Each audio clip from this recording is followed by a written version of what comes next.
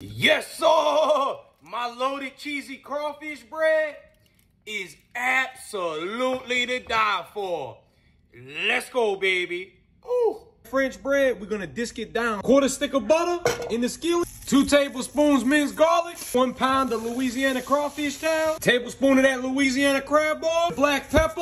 A little bit of that parsley. Half cup diced tomato. Half cup mayonnaise. 1 cup of a Kobe Jack blend. 1/4 cup grated palm. Ooh, that's what we're looking for. Load that bread up. That cheese on the tippy top. Pull up to that dirty motel for a quickie. Just look at that thing. You better try it. Ooh.